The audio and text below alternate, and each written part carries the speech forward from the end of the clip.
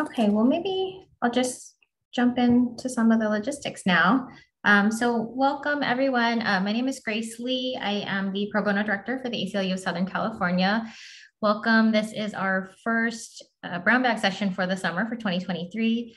To cover a few housekeeping details, for California Barred attorneys, we are providing MCLE credit for this session. In the chat box, I will drop a link for you to fill out a quick form with your name, your state bar number, and then also your email address so that I can send out certificates of attendance. A few other things, we're recording this session and we will be sending out a link to a recording as well as a copy of the slides at a later date. Also, we have scheduled 2 hours, but Hiroshi has indicated he probably won't take the full 2 hours, but he'll just be able to get through the material at a comfortable pace. There are also breaks scheduled in his presentation for questions. And so you'll see that there will be a slide up that says questions. At that point, you can use the Q&A function on Zoom to put in your questions for him. And then there will also be questions at the very end. Other than that, I'll just introduce my colleague, Michael Kaufman, a senior staff attorney with the immigrant rights team here at the ACLU of Southern California, and he'll be introducing our presenter today. Thank you both. Thanks, Grace. Hi, everybody. I'm Michael, staff attorney here at the ACLU, and I'm very pleased to have the honor of introducing our illustrious panelist today, Professor Motomura. For those who are not familiar, Professor Motomura is the Susan Westerberg Prager Distinguished Professor of Law at UCLA Law School. He also is the co-director of the somewhat new Center for Immigration Law and Policy, which he runs alongside our former ACLU colleague, Ahilan Ablanantham.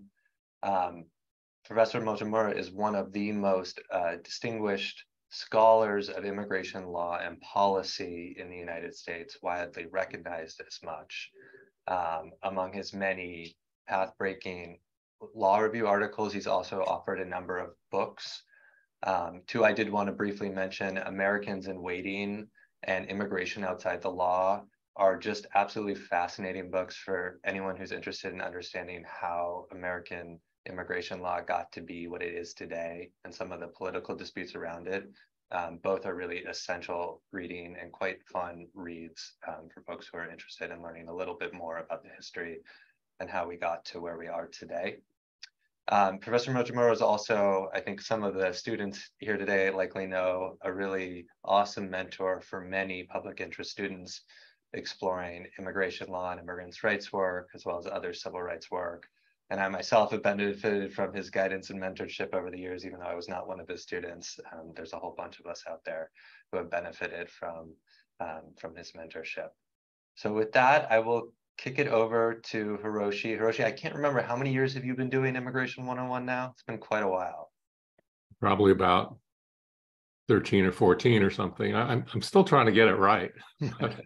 Well, it is like an impossible job to condense immigration law into a 2 hour. I don't know if you can do it in 20 hours or 200 hours, but it is essential and a great foundation for all of you who are working in immigration law or interested in it today. So thank you so much, Professor, for being here and spending some time with us. Thank you, Michael. This is really a generous introduction. And so I'm gonna, just first thing, I just wanna make sure that if there's anything that keeps you from hearing what I have to say, I can hear myself fine, but I'm not sure you can. So I hope there's some way to communicate that to the people who can communicate to me that you're having a problem hearing this, but hearing no objection, I'll proceed. First thing I want to say is, thank you for your work. Immigration law is very hard at many different levels. It's on the one hand, it's a very technical field, actually, and so we're going to talk about some of that today. But it's also one that's very human, and sometimes very really can put you and of course your clients under stress. And so one of the things that immigration law requires is, on the one hand, sensitivity to the human aspect of migration. I think that's so important to not just being a good lawyer, but a good counselor, and to being a good person. But it also requires you to be very conversant with the technicalities, not necessarily to know all the answers off the top of your head, but to know and to appreciate the pitfalls that the client might get into if you don't counsel them with full knowledge of what's going on. So the goal today really isn't to go into every single detail. I don't think it's possible to do that, but I want you to, my goal here is really to make it so that nothing feels uncomfortable, nothing feels unfamiliar, that you know where to look things up, because that's really often more important as a lawyer, to know how to deal with what you don't know and how to fill in the gaps and how to get further advice. That's more important than knowing everything, because knowing everything is obviously impossible. So I just wanted to stress that that's the goal here. There's so much immigration policy out there in the world today, much of it very unfortunate. And by world, I mean not just the United States, but also around the entire globe. But I'm not going to spend as much time on the policy issues here. I will mention them from time to time so you have some context and so you can relate what I'm covering to things that you might be reading about in the news or you'll be coming across in your situations this summer.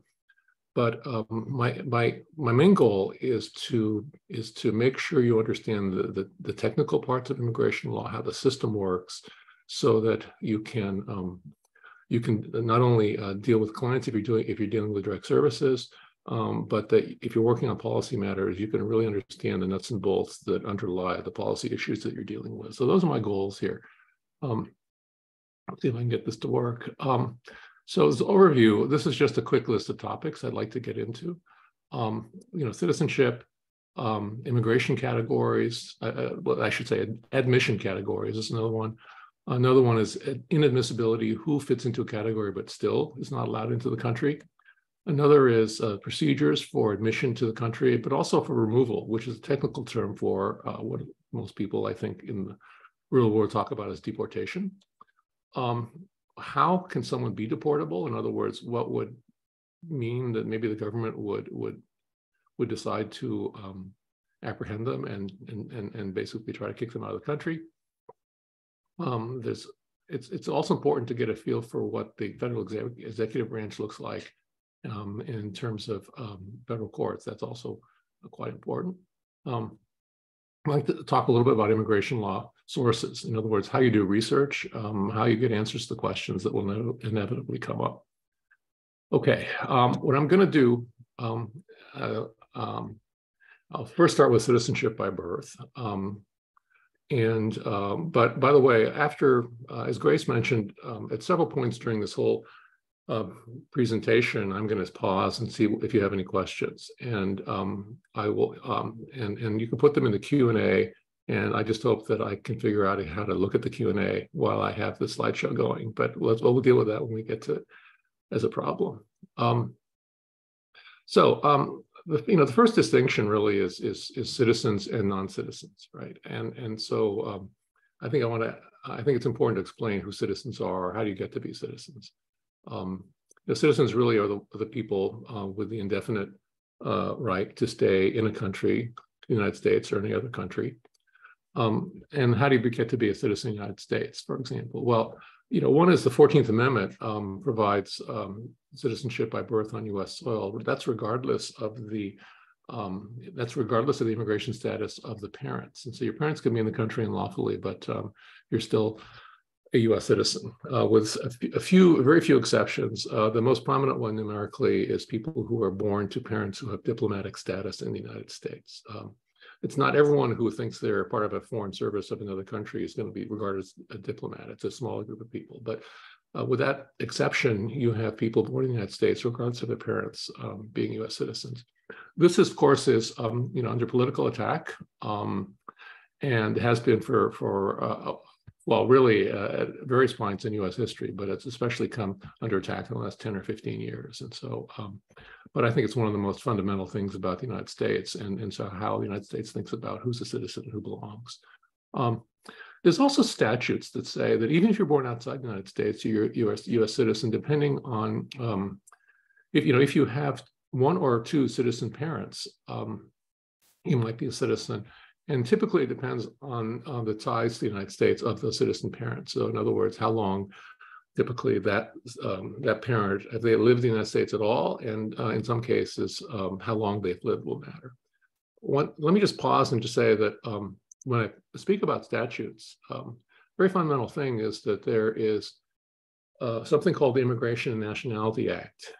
So when people talk about federal immigration statutes, they're usually talking about the Federal Immigration and Nationality Act. It's in Title 8 of the United States Code. And so you can look up all this stuff. So I refer to statutes, their statutes. I'm not going to give you too many numbers here. I will a little bit later, but I'm going to give you just a basic tip that when they talk about statutes, you're looking in Title 8 of the United States Code. Also, as long as I'm talking about statutes, then let me just take, this is more of a digression, but I think it's practically really important. When people talk about statutes, they're talking about Title 8 of the United States Code. But here's a tricky thing. The numbering is different. Each part of the Immigration and Nationality Act has two numbers. So the Immigration and Nationality Act, its first section is called Section 101, and it has all the definitions. So it's Immigration and Nationality Act 101. When they put this in a volume, Title 8, they gave it a different number, and it's 1101, so 1101. So sometimes you see court decisions that'll refer to 1101. You got to know that that's actually Immigration and Nationality Act 101. Basically, there are two numbers for every part of the Immigration and Nationality Act. So it's like translating between two languages that you both know. We just have to realize that if someone's talking about a particular number, they may be using an INA number, or they may be using the same number in Title 8 for the very same language. That's a very technical thing, but you might get confused otherwise. The other thing, before going any further, is that immigration statutes, like all federal statutes, have a whole bunch of writings that are not at the level of a statute, but really fill in gaps, and those are regulations.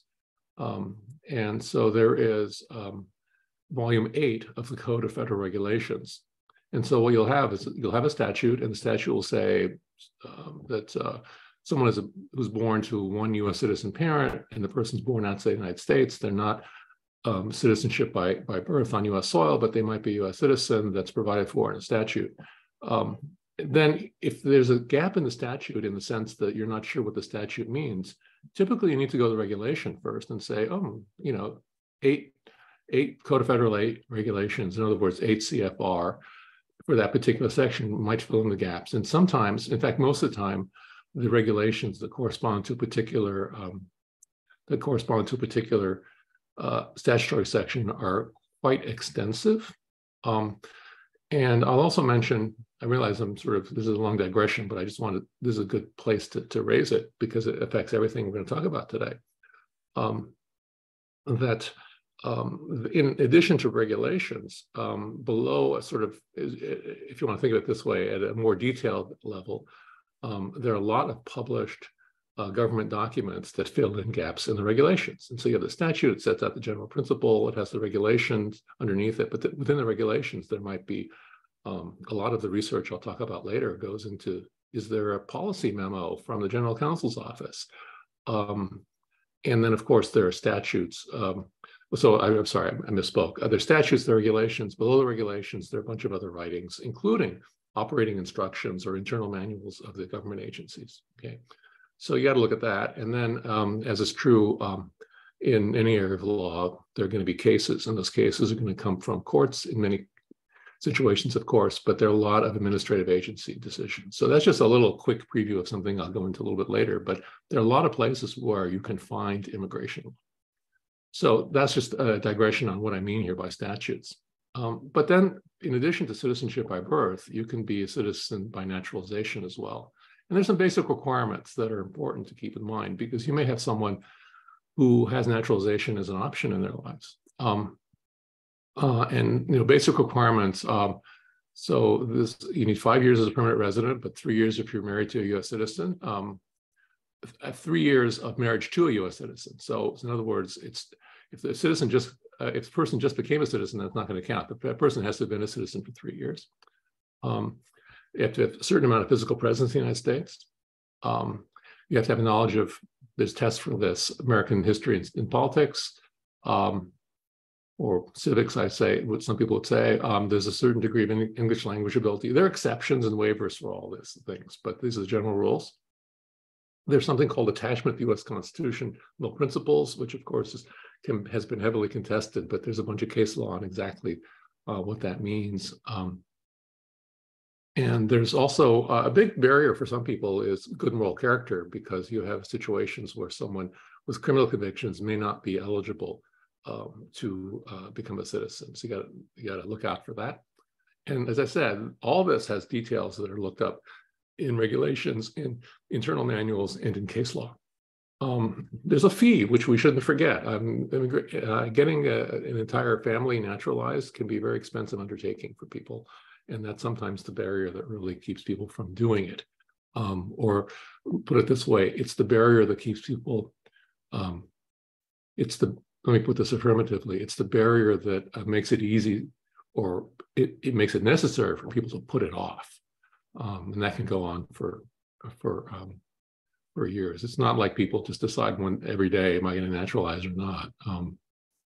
I think people just go to work and get the kids to school or whatever they're doing, and then years go by, and then that's often what happens. My own mother didn't naturalize for some 30 years in the United States, and I'm not sure she ever woke up and said, am I going to naturalize or not? I mean, time just went by, and next thing you know, it's 30 years. You can also become a naturalized citizen if your parent naturalizes. So that's true for many people. And you can also automatically naturalize. This is a situation where, let's say someone is adopted in a foreign country and brought to the United States by the parent. At the moment that the children are brought by the citizen parent to the United States, at that moment, they're naturalized. There are a lot of conditions for this, but I just want you to understand that there's a principle. The reason it's naturalization and not citizenship by birth is for the simple reason that the naturalization took place after birth. In other words, it's not like the person was born a U.S. citizen. It's that they became a U.S. citizen when they're brought to the United States as an adopted child. But it is naturalization because it's not a birth, but it is automatic. It's not like you have to apply. It's being brought to the United States. Citizenship is also something that can be lost. And it's related also to the question of dual nationality. How many citizenship, you may come across two terms I think are worth distinguishing. One is called denaturalization, and that's typically cases where the government believes there's some kind of mistake or fraud, really a fraud or misrepresentation in the original application. And so this was actually been a point of emphasis in prior administrations, but the Trump administration really went after people going after really old cases where it was really hard to actually even get the evidence for actually what happened, to try to basically take citizenship away from people. So denaturalization is undoing a naturalization. Expatriation is a term that is usually used for another purpose, which is you have to really intend to give up citizenship.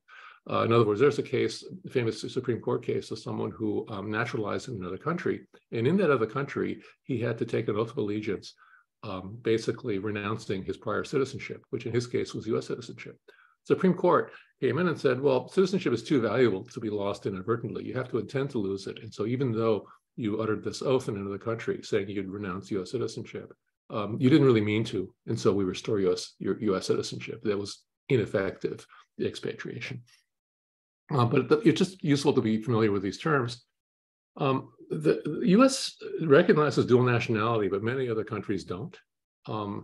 And so that's important because sometimes you have someone who's reluctant to naturalize in the United States, not because of the other hurdles that they may be facing, but because they want to keep the citizenship in their home country.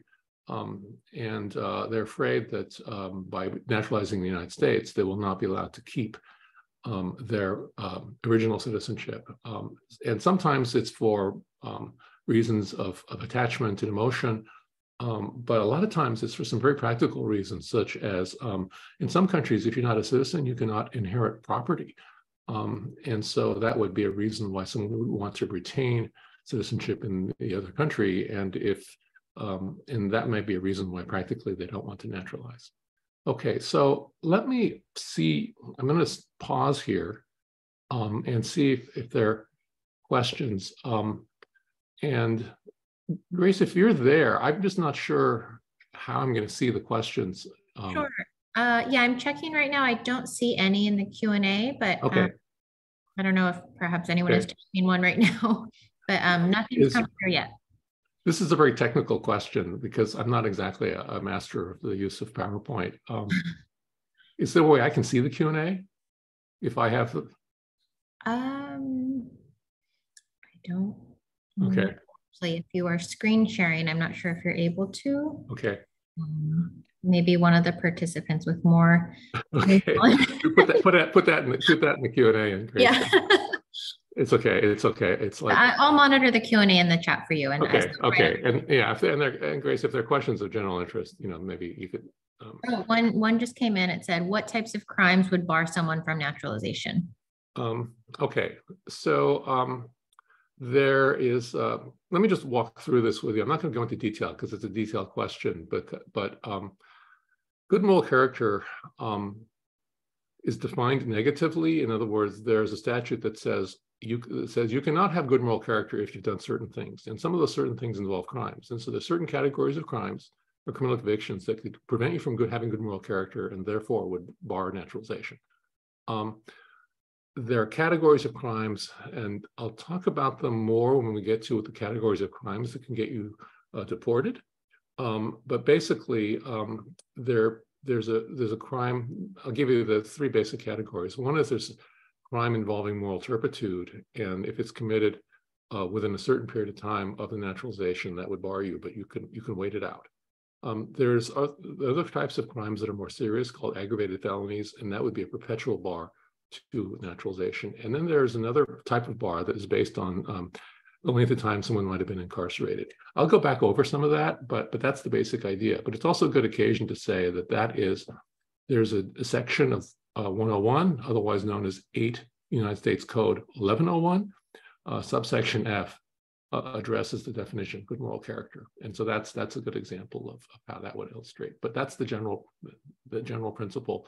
The attempt really is to make some people with criminal convictions ineligible, and then there's a lot of argument, of course, as to whether that even should exist or what is serious enough crime to do that.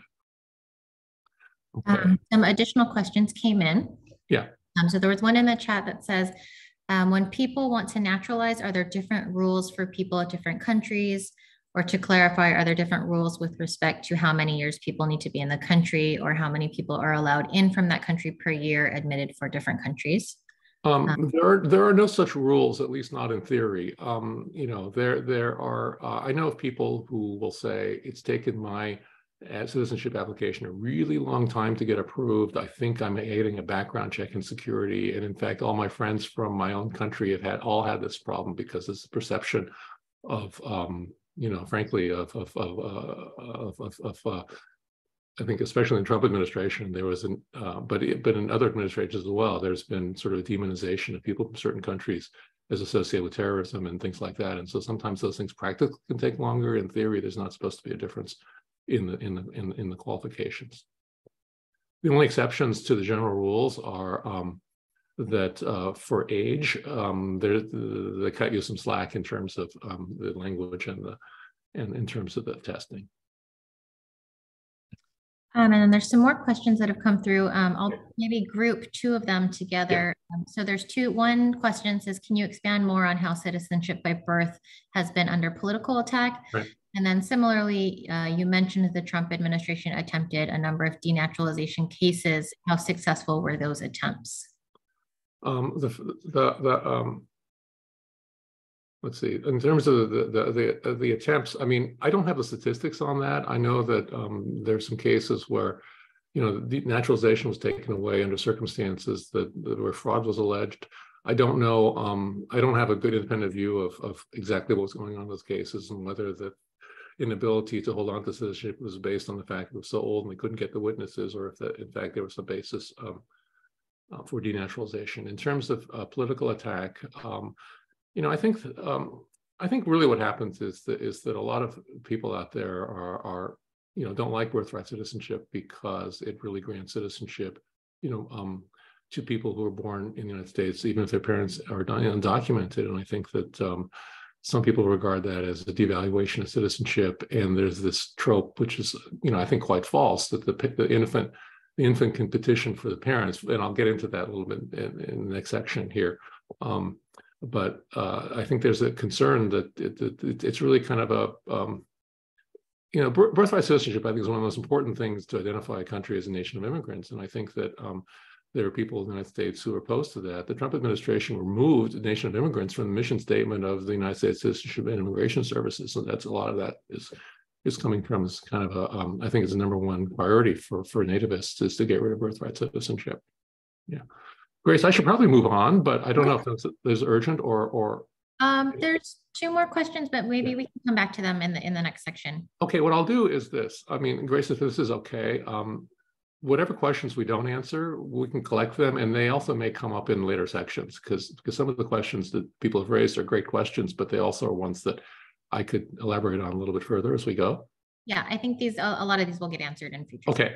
So let's talk about admission categories. So you want to come to the United States, let's say, or someone does, and the question is, what are the categories that qualify you for doing this? And so I'm going to give you a scenario here.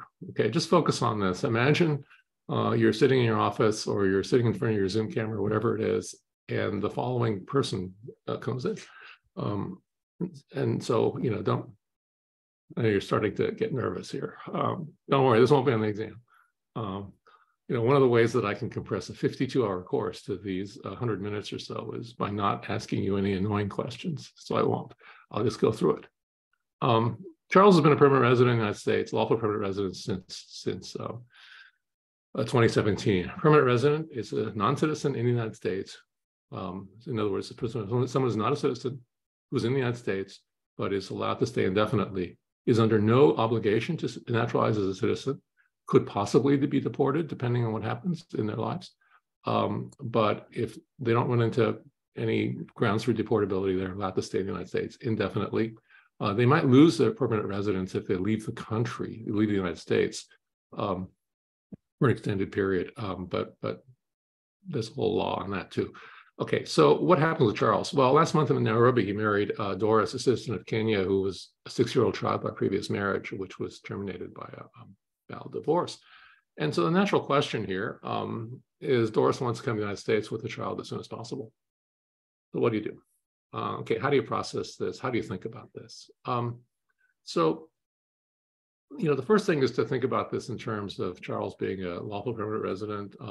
Immigrants is a technical term. It's someone who comes to the United States to become a lawful permanent resident. Of course, it can be used immigrants can be used in a more general sense to mean anyone who moves across national boundaries. But in immigration law, it has a technical meaning as well. Lawful permanent residents, some people call them, green card holders. And so, people say, I have a green card. That means they're permanent resident. Okay, and so here's some categories here. They're family-based categories. And family-based categories fall into 2 general subcategories. One is so-called immediate relatives. If you're an immediate relative, you're in a very favored position because there's no cap on how many are admitted in any given year if you qualify. Who's an immediate relative? Well, immediate relative is a spouse or a child of a U.S. citizen. But the reason the word the word child has quotes around it is because child can be, under certain circumstances, a stepchild or an adopted child. There's some statutes on that and regulations and other government documents explaining this. You can also be immediate relative if you're a parent of a citizen who's 21 years of age. So when I mentioned a second ago that it's a myth that an infant can petition for a parent, it is a myth, but 21 years later, it's not exactly immediate. 21 years later, people can become citizens. I'm sorry, they're always citizens if they're born in the United States. But an infant born in the United States, regardless of their parents' status, would be a U.S. citizen by the 14th Amendment. 21 years later, the statute would give them the power to petition for their parent. So these are spouses and children of U.S. citizens are immediate relatives and parents of citizens if the citizen is over 21. There's also a group of categories called preferences. Again, quote marks means it's a technical term. Family preferences are categories of relatives that are allowed to come into the country and get green cards, but there are annual caps on the number in each category, which I'll talk about in a minute. There's also you have to provide for financial support for these categories. And so another way to think about this is the statute says, if you are going to become a public charge, then you are inadmissible. So in other words, you can qualify as a spouse or parent or child, but if the financial support isn't proven and proven through a binding affidavit of support, then you're not going to be allowed in. You'll be one of these people who qualifies in a category but is inadmissible.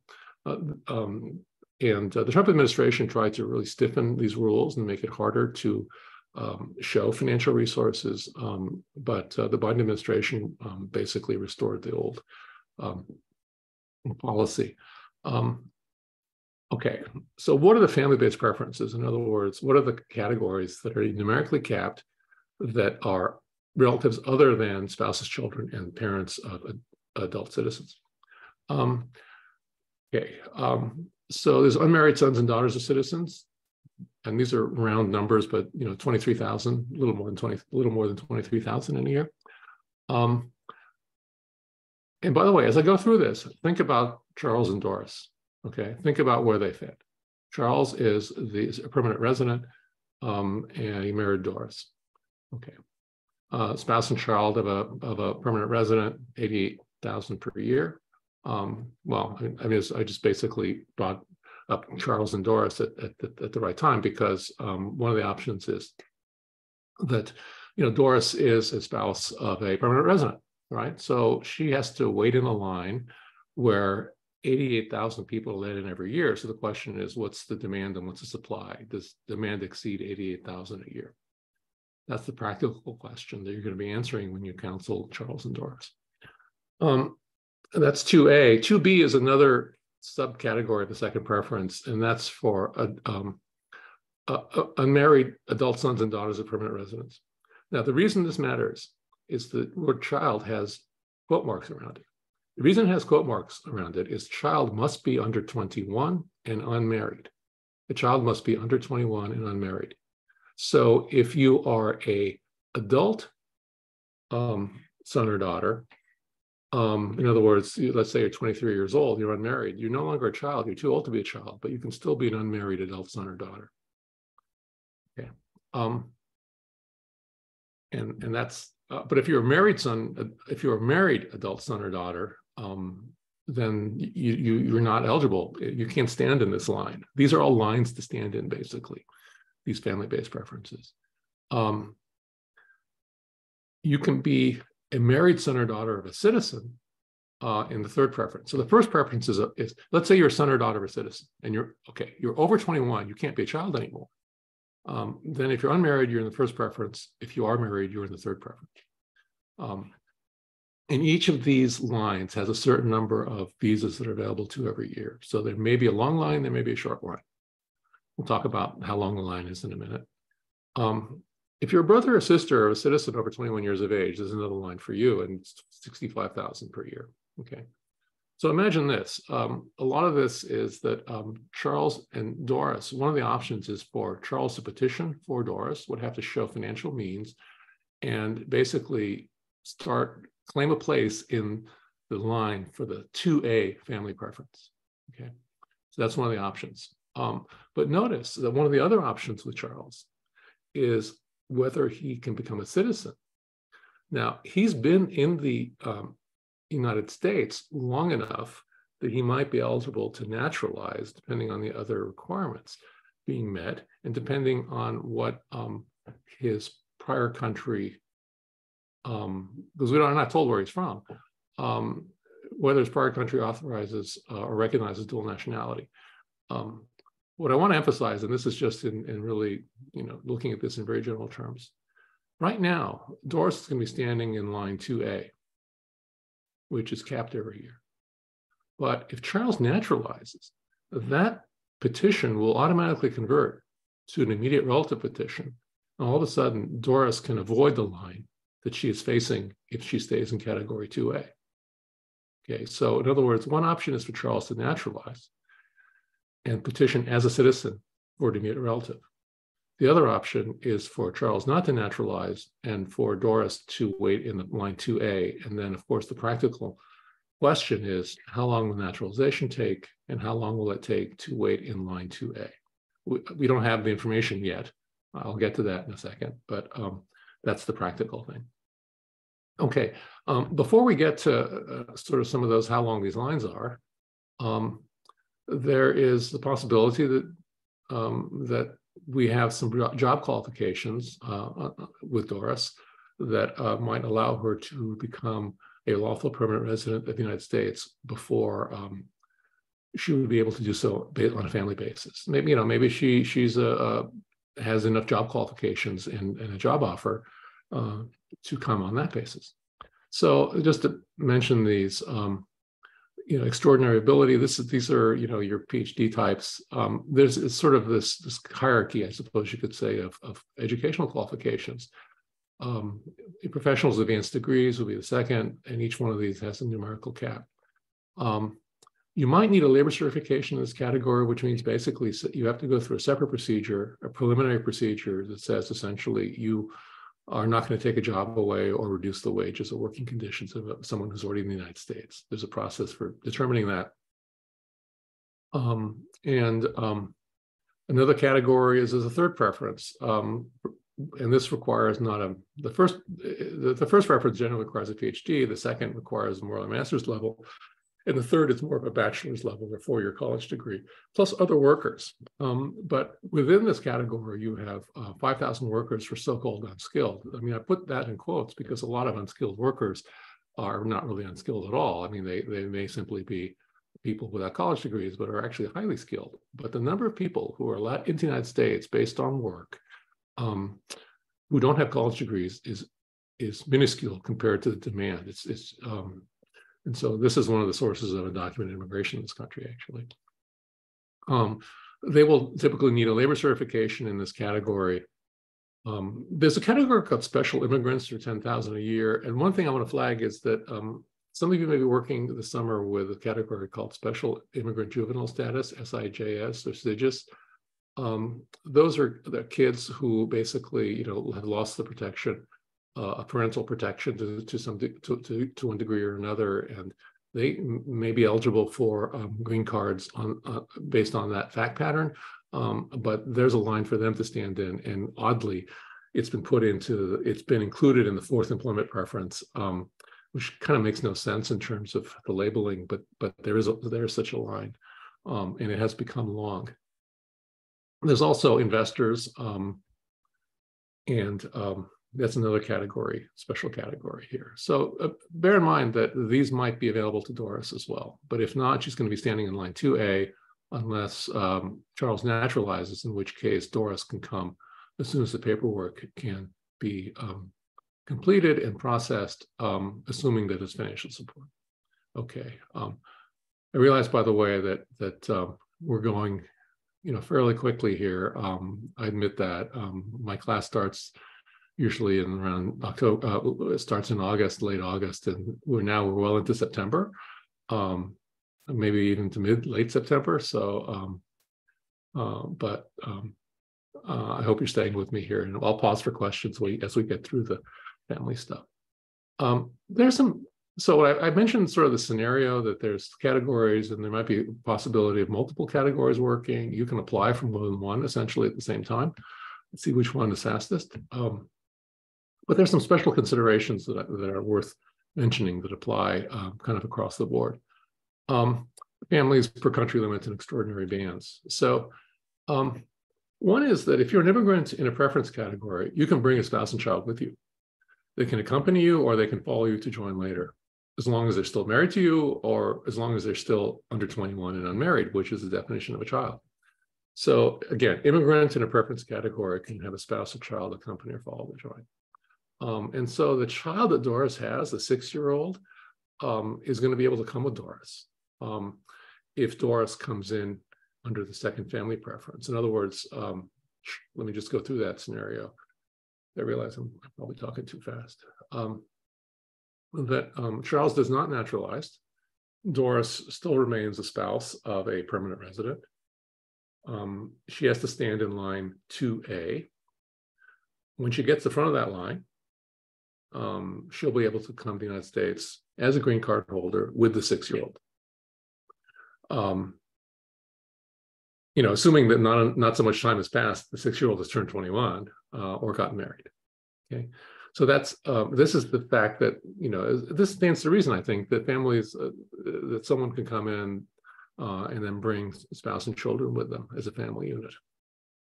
Interestingly, and this has sometimes been explained as an accident and sometimes as intended, but if you're an immediate relative, you cannot.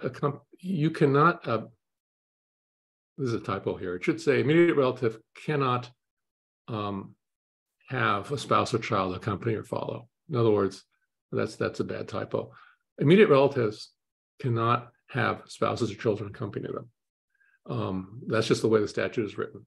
So if you come in as a second preference immigrant, if Doris comes in, Doris will be able to bring the child as a child of Doris. Okay, that's what the first line says. But immediate relatives do not have these coattails. So if Charles naturalized and brings in Doris as an immediate relative, that's fine.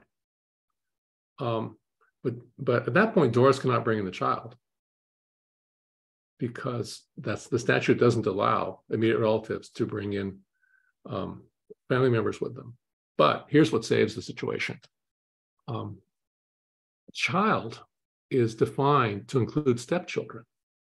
So if Charles naturalizes by meeting those requirements we talked about in one of the very early slides, he can bring in Doris as immediate relatives, and he can bring in the child as his own stepchild, and that will work.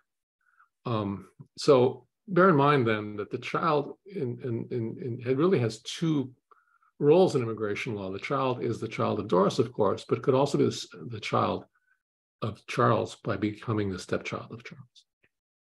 So this again is why it's important to define, what a child is. And I'll be sure to fix that typo before I distribute the slides. Now, here's the other thing that's important. Depending on the country you were born in, the line might be longer. So I got the question earlier about different lines for different processes and requirements for naturalization.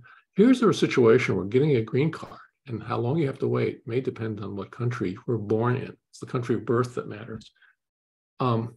So you cannot have more than 25,000 people from any given country come to the United States in any given year in the family and employment preferences combined. So if demand from a country is very high, it turns out that that they basically run out of the 25,000 available for your country before they run out of the 25,000 available from other countries. Many countries don't reach the 25,000 limit, but if you are from a country that does, you may have to wait longer. That's what the per country limit. That's what the per country limit does. But immediate relatives are exempt from that, right? So it means that for some countries, waiting in these preference categories can be longer if you're from a high demand country. And I'll get into I'll concretize this in a minute. But this is one of the reasons why, it's just stepping back and trying to, try to summarize these things from time to time in this talk.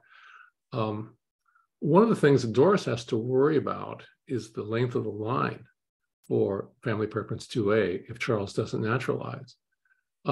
But it's possible, depending on where Doris was born, that Doris has to wait longer than other people in that same line because of the country they're going to from are going to exhaust the visas available to that country in any given year. So what does that mean concretely?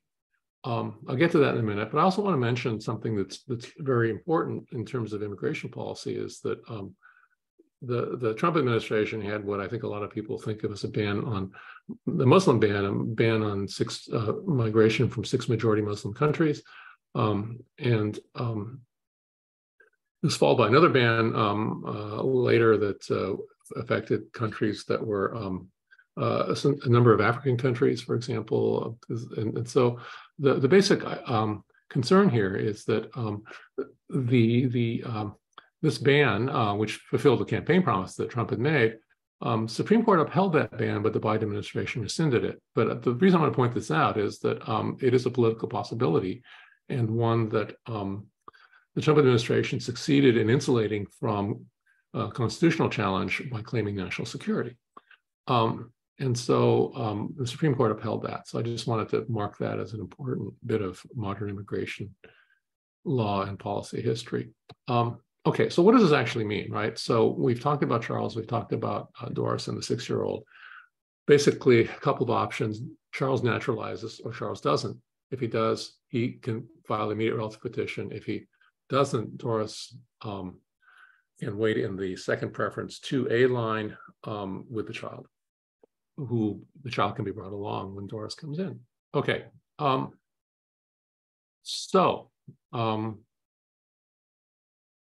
or it's emergency room. I mean, I live equidistant from the UCLA emergency room, police station, and the fire station. So there's a lot of sirens here. Okay, so next thing I'll show you. This is something called the Visa Bulletin. It is available on the website of the U.S. Department of State. Every month it's issued. This is the one for June 2023. It has numbers in rows and columns. It actually has dates in rows and columns. You'll see these are the preferences. Remember, 2A is the spouse and children of lawful permanent residents. So Doris is in that category. That left column is all chargeability areas except those listed. That means, for example, if she was born in Kenya, then she'd be looking at that left-hand column. And let me explain what these columns and these letters, these numbers and dates mean.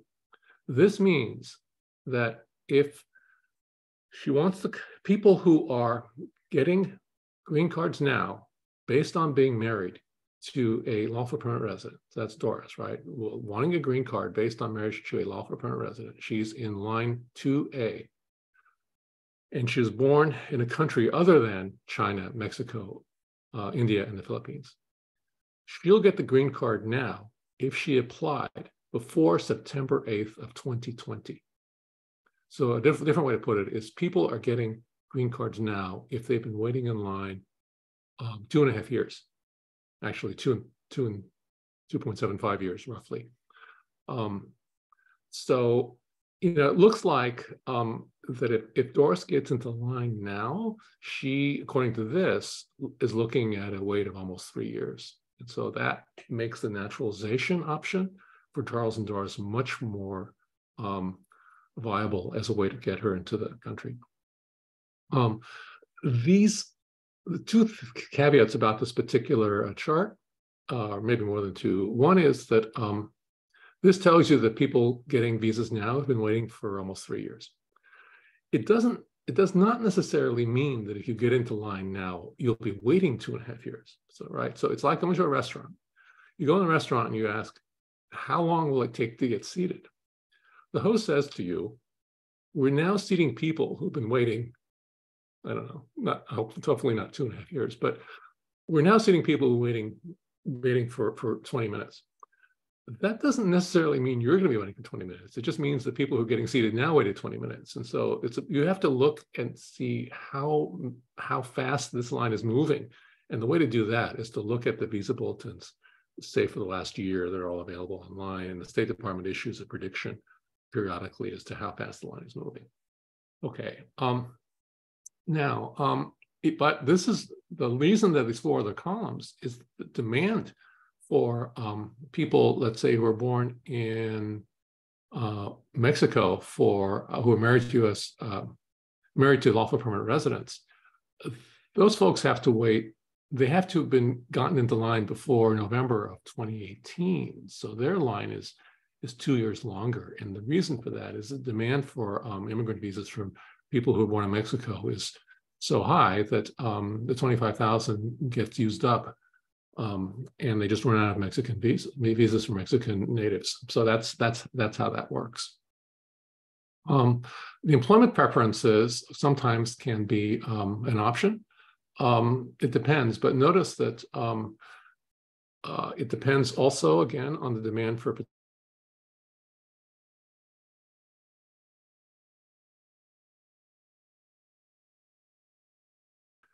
other than India or China, C means current.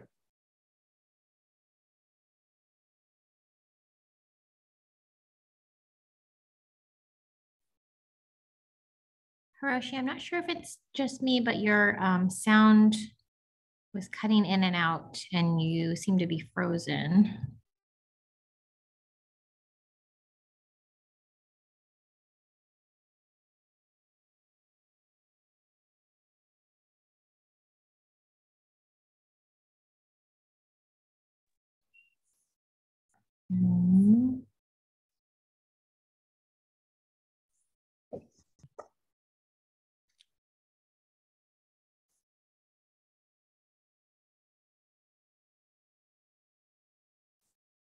Okay, I think Hiroshi will probably rejoin shortly.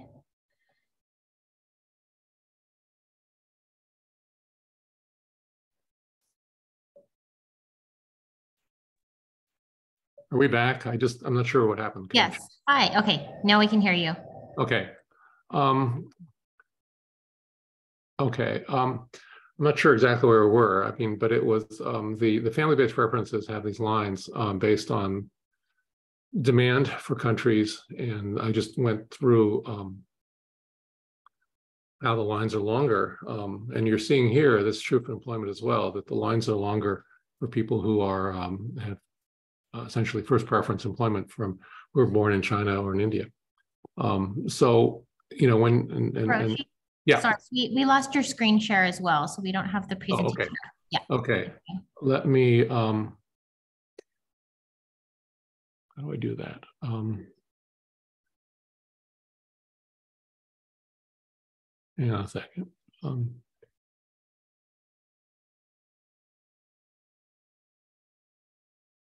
That work? Yep, perfect. Okay, that's good. This is why they say power corrupts and PowerPoint corrupts absolutely. Okay. I got just a little bit more on how to get in the country. Okay. There's a lottery also that you may have heard of. The lottery is this is also called diversity lottery. This is also a possibility. This is a application once a year, and there are people who are essentially lottery winners, and it prefers countries that are not so-called high admission countries. So there are a lot of countries that for which there are a lot of immigrants coming to the United States that are not eligible for this, but of course a lot of countries are eligible, and it's been a source of actually in recent decades. It was not honestly, it was not originally used to do what I think a lot of people think of diversity. It was originally used to actually maintain the level of European immigration, but over the years it's really become a method to, for example, I mean the degree of it's been a really important vehicle for significant increases in African immigrants to the United States is through the diversity lottery program. So let me pause here and see what questions you have, because you know, now we're now into almost like early October of the fall semester, and I probably was confusing you on something. So I still can't see the. Yeah, I'm happy to. So maybe there were a couple from earlier, but maybe I'll just group some of the family related questions. There was one question earlier about fees. Are there any fees attached to parents who naturalize and happen to have children? My parents naturalized when I was in early high school, and I remember my parents waiting to pay a fee to receive documentation of my citizenship because of the high cost. Yeah, I mean, there are fees basically for everything practically, and there are waivers for some, but not all things. Part of the problem, this is just a policy aside, is that Congress decided to require USCIS, the agency that decides on these applications, to make it basically funded through these fees, and so it's or a significant part of their budget comes to that way, and so as a practical matter, they charge a lot of money, and I think it's a real barrier to a lot of people. A few more questions. Does a case go faster if multiple citizens petition for a parent, or does it not matter? That doesn't matter. That doesn't matter. And but you could, if you file employment and family, that'd be multiple applications. You're increasingly chances that one will move faster than the other, but you have to pay a different fee. Another question: if the stepchild is over 21, is there a way for them to legally enter with mom and stepdad? Not with, because they wouldn't be a child anymore, because they wouldn't be unmarried and under 21. There may be independent reasons, but basically they're on their own. What happens if Charles does not naturalize and Doris's child turns 21? Is that child an LPR? Can they get work authorization? In that situation, so Charles is not naturalized, Doris comes in, but then the child would, maybe not understanding the question, but the child would still be in any, I can't imagine that they'd be in line so long the child would be 15 years. Well, in the particular case of family 2A, let me just mention one thing which I didn't mention, which is really important. This reminds me of, is I'm going back to family preference. Look at the line for if you're a brother or sister of U.S. citizen. This is the column at the bottom here. Those folks, if you are a brother or sister of U.S. citizen and you're born in the Philippines, you're now getting your green card if you're waiting 21 years. So when I said that Doris wouldn't be in line for 15 years, I mean, I was speaking a little too quickly in the sense that I did not mean to imply that some of these lines aren't horrendously long. They're really long lines. So siblings, some of these lines for siblings and for married daughters and sons of U.S. citizens are very long. So I just want to remind people that Doris was looking at a wait of a few years, but some of these lines are very long. So let me go back to the question in the context of here. So the child would be, if Doris came in the family 2A, then she would get a green card and the child would come with, then that would be fine. Now, if the child did not come with, let's say Doris comes in, but let's say the child is in school living with grandparents or something like that in Kenya and wants to come over later, that would be a problem if the child didn't come over until the child turned 21. Because at that point, they'd no longer be a child, so they couldn't come along with Doris. They also wouldn't be a child for the purpose of being Charles's child. Okay. So there's three more visa family related questions. Does the F1 mean the unmarried son or daughter over 21? And if under 21, then fall into the unlimited immediate relatives category? Yeah, that's exactly right. The F1 category is for unmarried sons and daughters. The reason they're not children is over 21. If they were unmarried and under 21, they'd be children and not have to stand in line. Okay, two more questions. How often does the visa bulletin update or change? Is it a regular update? Every month. And if you go on the State Department website, you'll see that the one for July is already available, and it's available before it takes effect on July 1st. So every month it comes out. Okay, and then last family related question. If U.S. citizens, permanent residents can petition for siblings, can they petition for parents? Would that be a longer wait? This is for U.S. citizens petitioning for parents? It says U.S. citizens / permanent residents. So maybe for both categories. Okay, well, a U.S. citizen who is over 21, who is 21 or older, U.S. citizen who is 21 or older can petition for a parent. That parent would be an immediate relative. A U.S. citizen, for a permanent resident, there is no category of preference. There is no category for parents of lawful permanent residents. So a person who is a permanent resident and wants a petition for a parent would have to naturalize first, and then they could file the immediate relative petition. By the way, there's no line for immediate relatives, but there is a processing backlog, right? So you can go to the USCIS Citizenship and Immigration Services website, and there'll be a tab for processing times, and you have to know the number of the form that you're waiting the processing for, and you have to know the office that's going to process it. and then it'll give you how long the wait is as a general rule. There are going to be cases where some take longer, but that's the general setup. So those are questions on the first part here. There are a few questions that they're not family related, but did you want to go back to, one more family-based question came in. Can a US citizen apply for a family-based petition for a deported parent whose ban time has lapsed? Yes, in other words, I'll get into that, but the short answer is that people who are deported are not eligible to come back.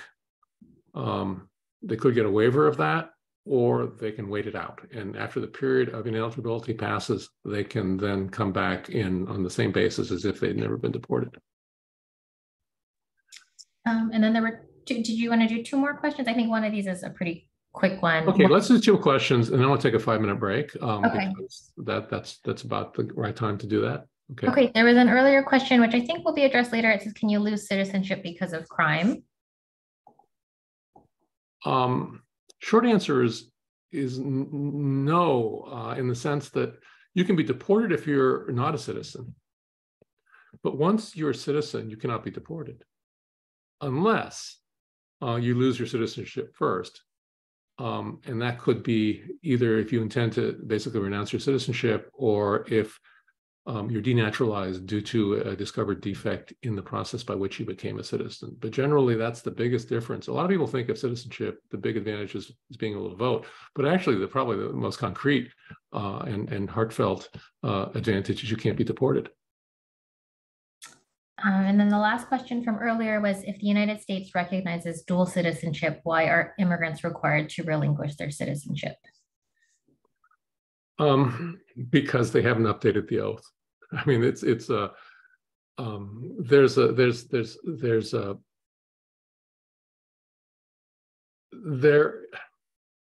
sort of the reverse of the case I mentioned earlier. I mean, the citizenship oath talks about renunciation of the United States. Citizenship oath of the United States talks about renunciation of citizenship, but in fact, it really depends on the law of the other country.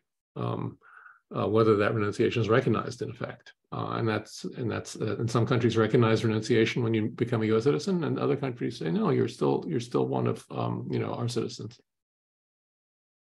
So let's do this. It's if you're in Pacific time zone, it's 1:05.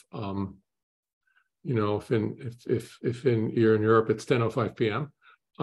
Let's take a break for 5 minutes. And then we'll reconvene and then go through the second half of this. Okay. See you in 5 minutes. Thanks, Hiroshi. I'll just leave the Zoom going. Okay.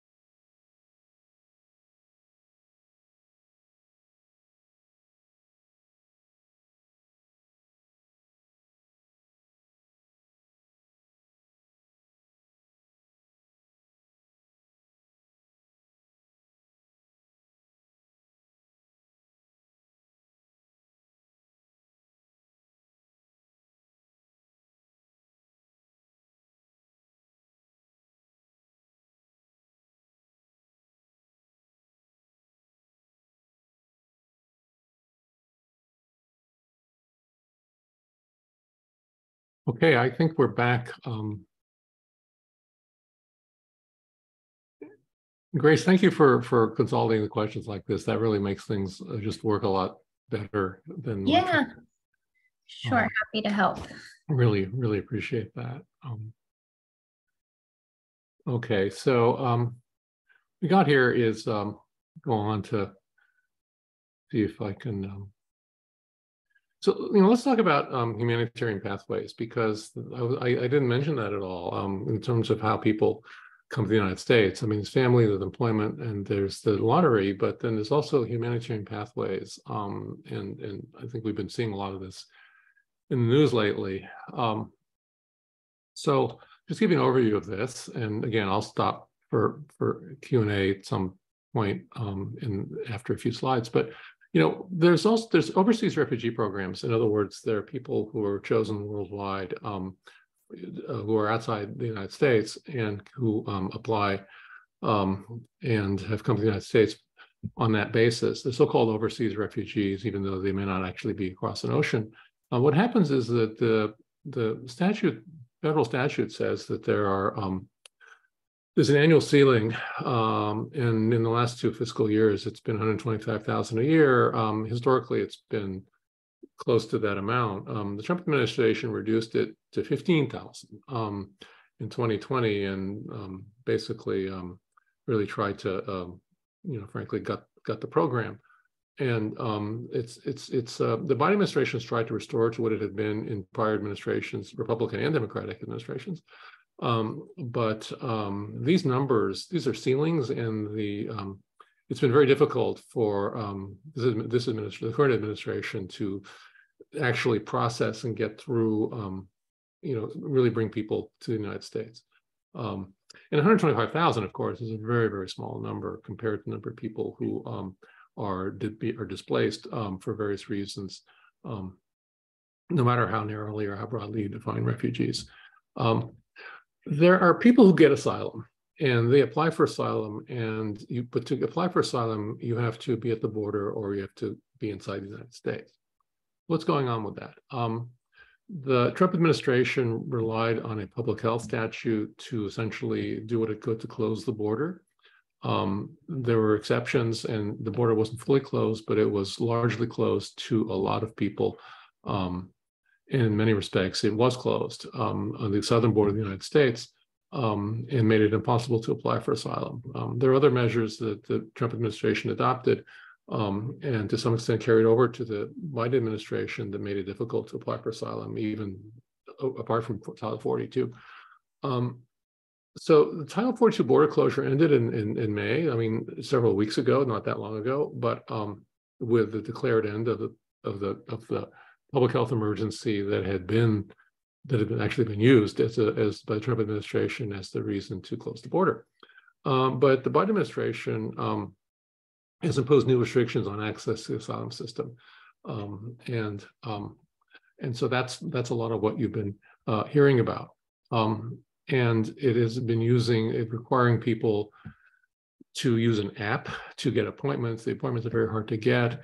People have been trying for months to get these appointments. If you come to the border without an appointment through the app, you're presumed to not be eligible for. I don't want to get into the technical details of this, but it's basically that the Title 42 restrictions have been replaced by other restrictions that are significant, and are allowing a few people to apply for asylum, but makes it impossible for others to do so.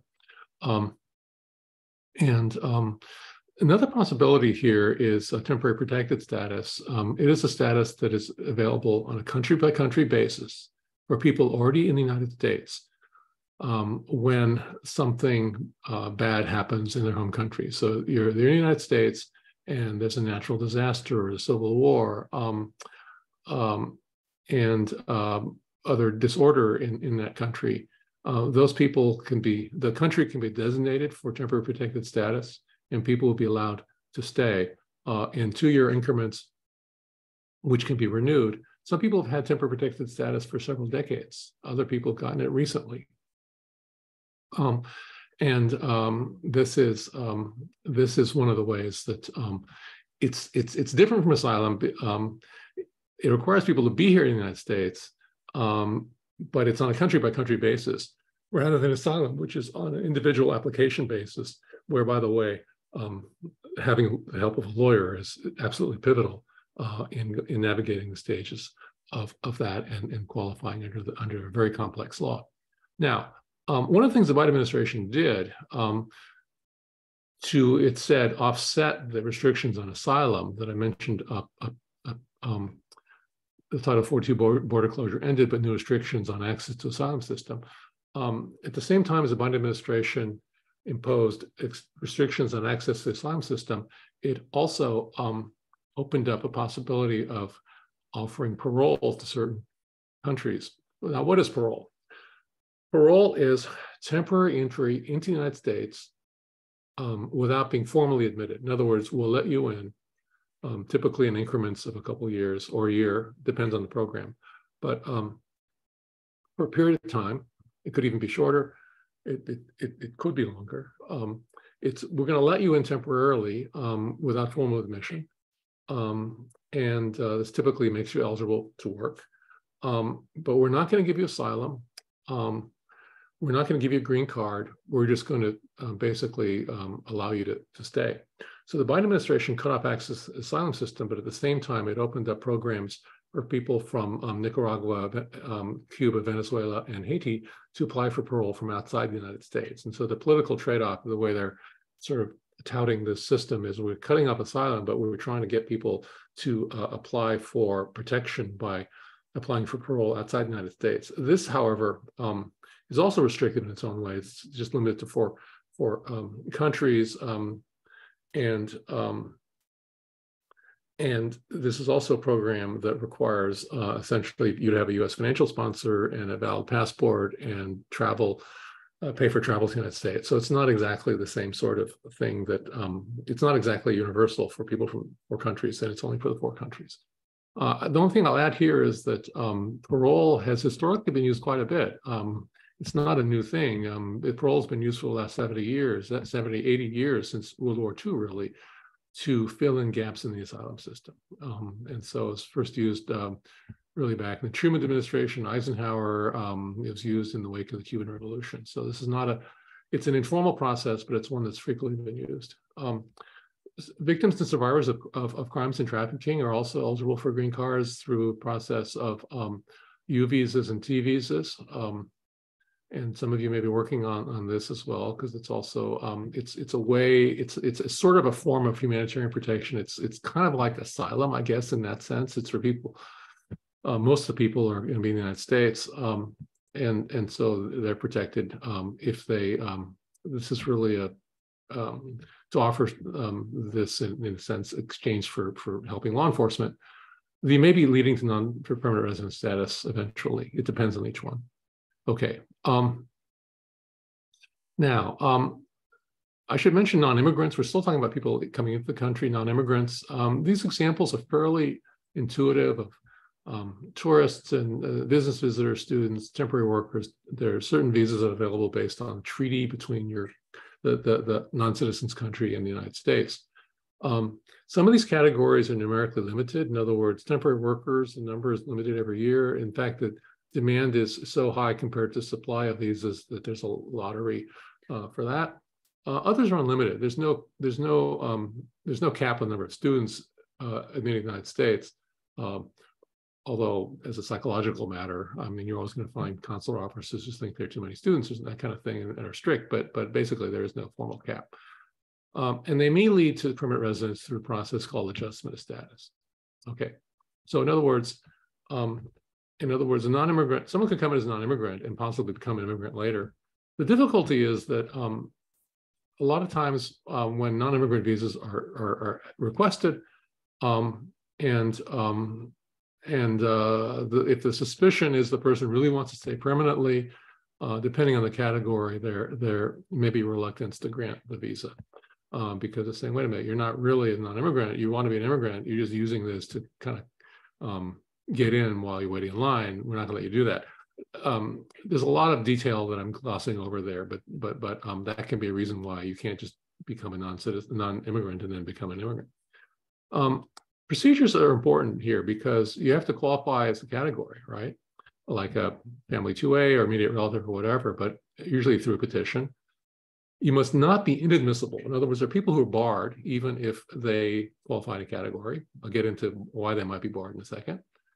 And then even if you're not inadmissible, then you must be admitted in a status or changed to it. In other words, so you have to qualify in a category, you must not be barred, and you must find a process by which you can get the green card. And getting that process is actually a little more complicated than it seems, than you might think. And I'll get to an example of that in a second. If you want to become a permanent resident, you can be admitted as a permanent resident from outside the country. In other words, you can come in as a temporary worker and adjust status inside the United States. So again, you could have a situation where someone comes in as a non-immigrant, adjusts status, goes from temporary worker to permanent resident. You could have a situation where someone comes in as a permanent resident. They don't go through adjustment status. They go through what's called consular processing. So people get green cards basically through consular processing or by adjustment of status. You can all, and there are also people who change non-immigrant statuses. There are plenty of people who come in as students and then get jobs and then they become temporary workers. It's called a change of status. But you've really got to look at processing backlogs at USCIS offices and at consulates outside the country because those matter here. Through a miracle of learning a little bit more about Zoom, I can now see the chat. I can now see the work authorization. Yeah, I mean, parole. In most cases, will come with eligibility for work authorization based on financial need. Why do we limit the number? Tourist visas are not limited in number, so you may be thinking about something else.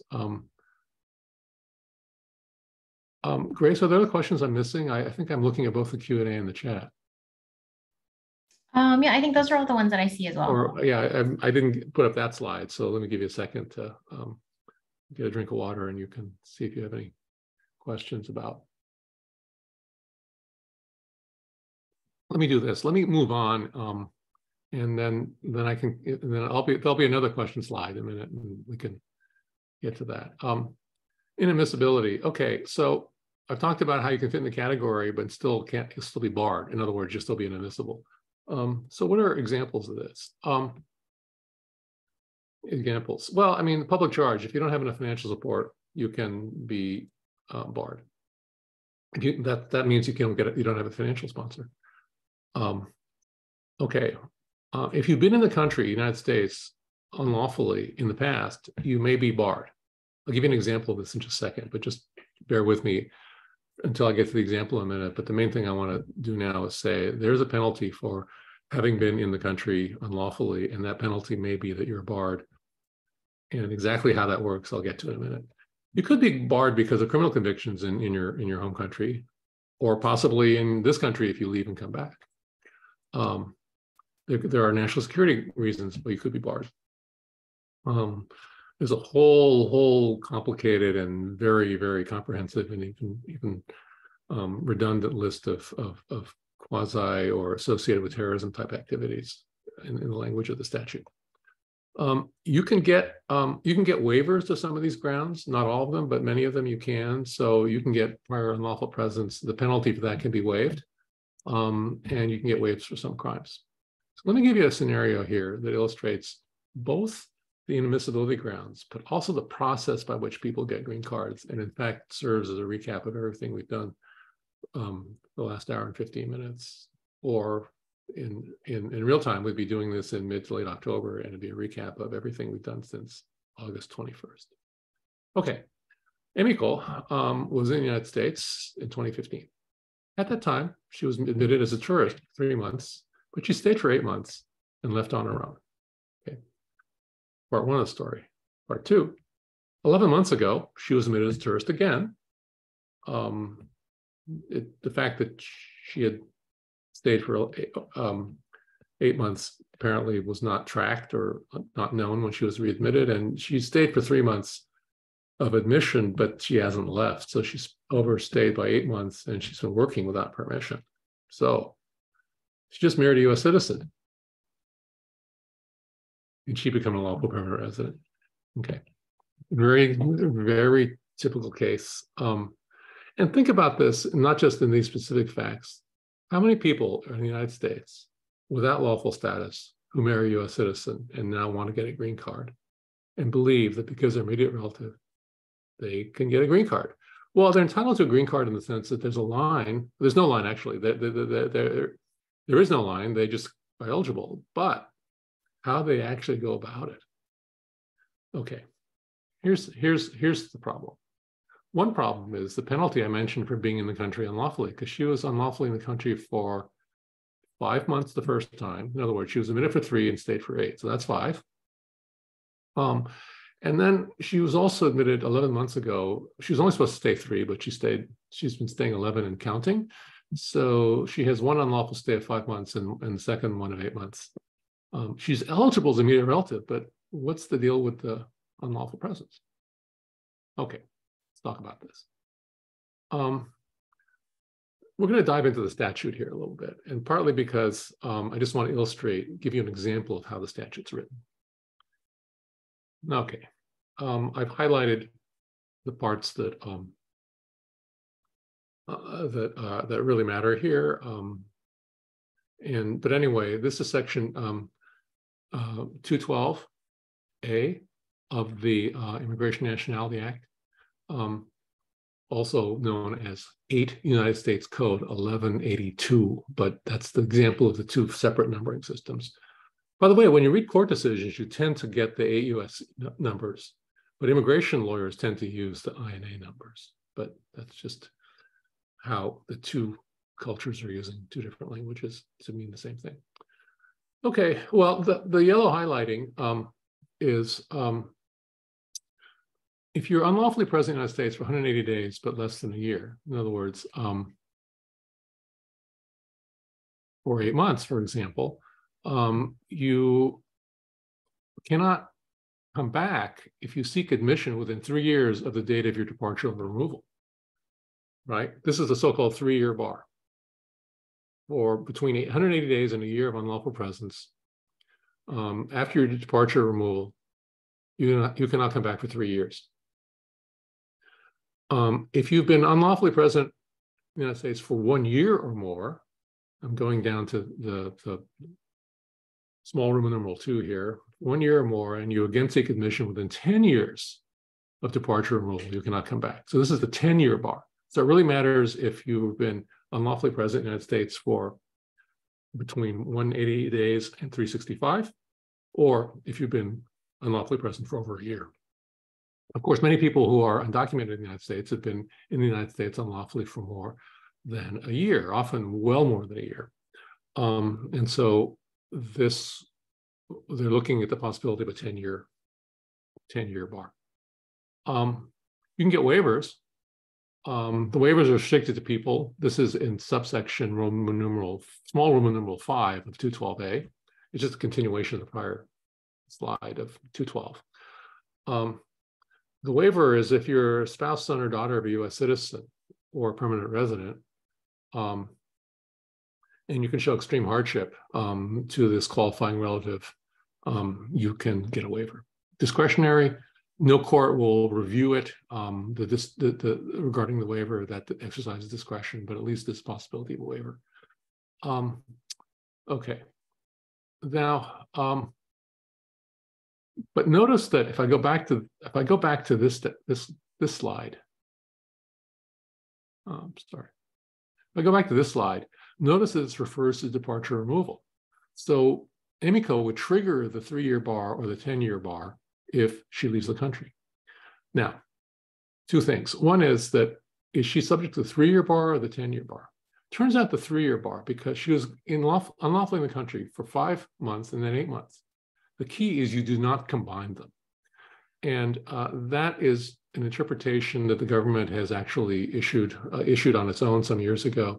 It comes from the actual meaning of the statute and comparing it to exactly how they allowed aggregation and did not allow aggregation in other circumstances. And so she's subject to a 3-year bar for having been unlawfully in the United States for an 8-month period. The 5-month period does not count for this purpose. Okay, so but notice that the thing is that if she leaves the country, she then triggers the 3-year bar. Can she become a permanent resident without leaving the country? If she does, she can avoid this problem. That means that she cannot consular process, or if she does get consular process, she needs a waiver, right? So she has 2 options. One is leave the country, get a waiver. If she doesn't get the waiver, she's stuck outside the country for 3 years. The other option is for her to get a green card without leaving the country, and then she doesn't have to worry about this problem. So then the question is, can Emiko adjust status? And that's what this is, adjustment of status. Okay. Let's see here, adjustment of status. So here's the adjustment of status statute. Okay, I told you this was going to be technical. And as I said, I'm not doing this because you need to know all this in detail. I just want to illustrate what a typical real life problem for a lot of people who are trying to get green cards would look like and how you would explain the answer. Okay, so if she can get a green card inside the United States without leaving, then she doesn't have to worry about the 3 and 10-year bars, but that requires her to adjust status. And there's a statute 245 of the Immigration Nationality Act that dictates eligibility to adjust status. Okay, the first thing is you have to be inspected and admitted or paroled. This means that Emiko is fine on this basis because she was admitted as a tourist. It also means if you're paroled in, like the new program that the Biden administration has for these particular countries, then you're okay. But if you cross the border surreptitiously, if you basically are entered without inspection, as they say, if you're an EWI, then you're not eligible for adjust status. So that's, that basically is a way of saying that some immigration violations, like an overstay, is less serious than being an EWI. So there's a lot of discussion we could have about that, which I won't get into now for the sake of time, but it treats some violations as worse than others. She's okay with inspected and admitted. She is eligible to receive an immigrant visa because she's an immediate relative. We know that from 20 slides ago. And so it's immediately available because she's an immediate relative. Okay. Now, but this is section C of subsection C of 245. Subsection C says, subsection A, which is the adjustment eligibility grounds, shall not be applicable to, and notice that the bottom here, the 2 lines I have highlighted at the end, it basically says if you work without authorization, prior to filing an application for adjustment, or who is in unlawful immigration status, both of those apply to her. This basically says if you work without authorization, you cannot adjust status, even if you're admitted. But there's an exemption for immediate relatives. That's the middle part here. So here's how it works in quasi-plain English.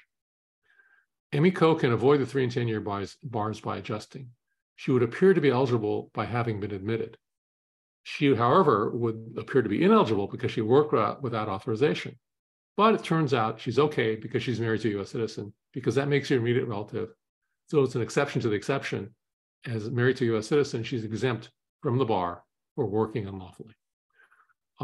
So she'd be able to get a green card on that basis. But this shows you how this is the interaction of 3 things: what category you're in,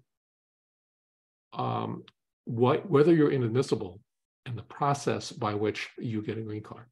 She's lucky that she can use a process that gets around, eventually avoids the fact that she would be inadmissible if she left the country.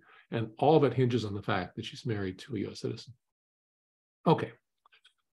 Wow. That's a lot. Other questions here?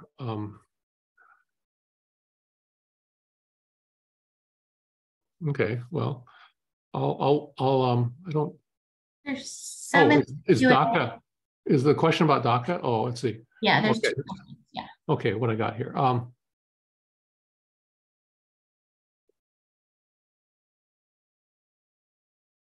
The first question is whether she needs to file a waiver for having overstayed her visa or working in the United States.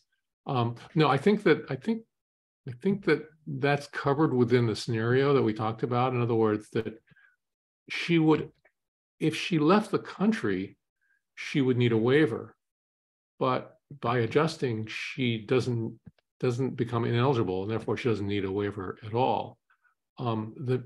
It's possible. It's okay. So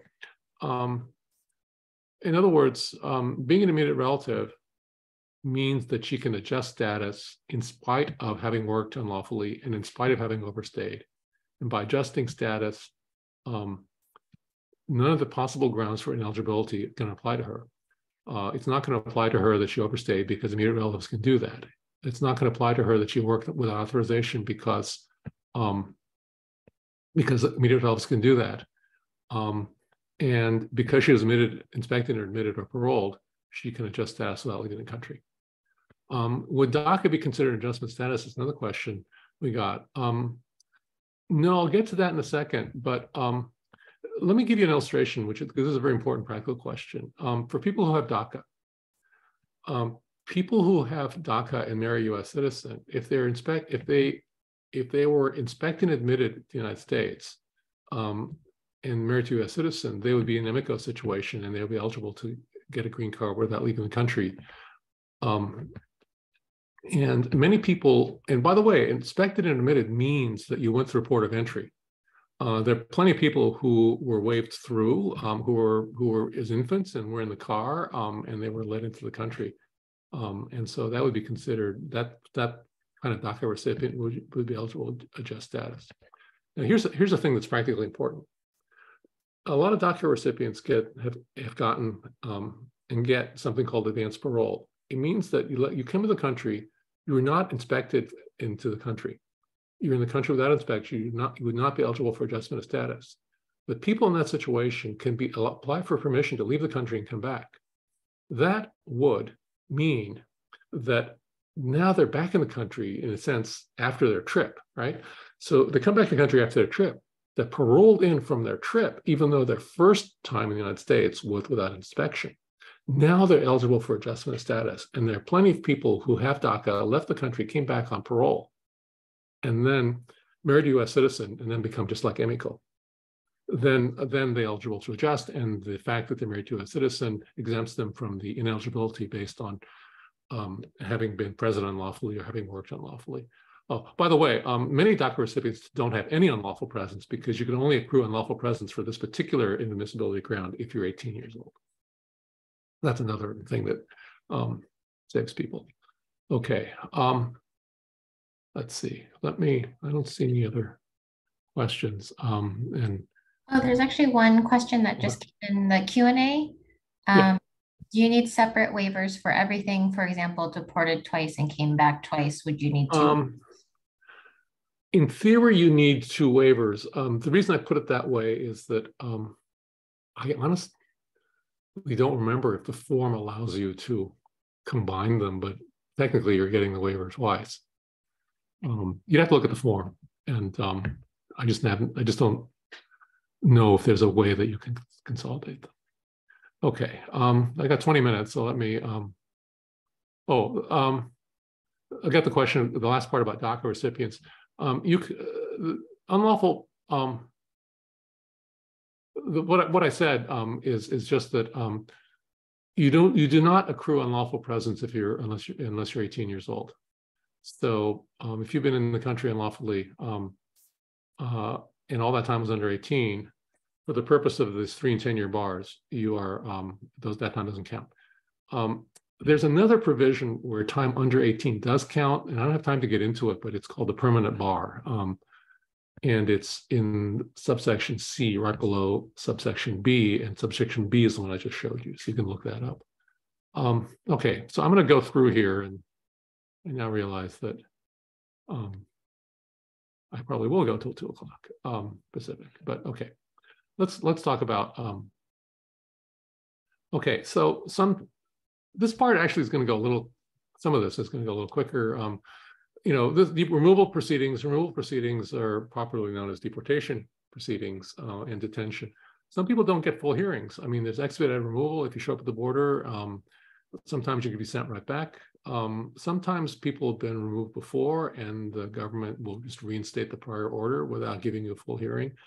And in Los Angeles and other courts, there's something called dedicated dockets, which is really a way.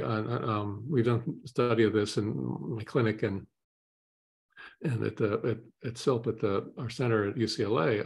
Is that there's some serious due process issues with just basically ramming these cases through court without in a timeline that doesn't give people a chance to make their cases.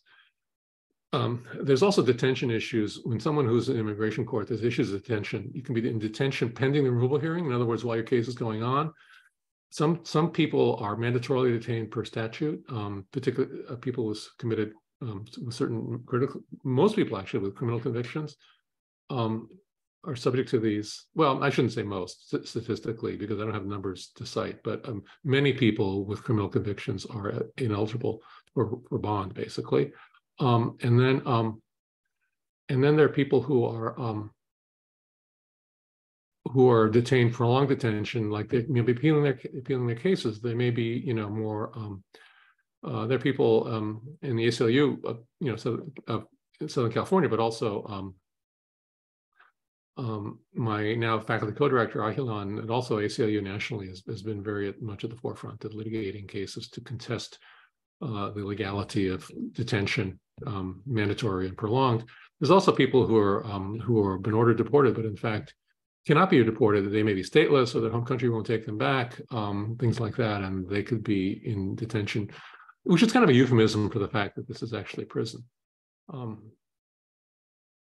Removal proceedings in immigration court. Issues in immigration court often will include, well, they do include things like this. Will you be detained? Are you inadmissible or inadmissible? In other words, if you show up at the border, the issue is going to be, are you admissible? Are we going to let you in? If you're inside already, if you've been admitted, are you deportable? For example, you could have been admitted even as a permanent resident. If you commit a crime, you might be deportable. Even if you're admissible or deportable, inadmissible or deportable, you might say, I realize I'm supposed to, according to the letter of the law, be taken out of the country, but there are some provisions that allow me to stay and they exercise your discretion. And so that's called relief removal. There's also a lot of due process issues involved in immigration court, of course. There is no right to appointed counsel in general. It's not like a public defender system.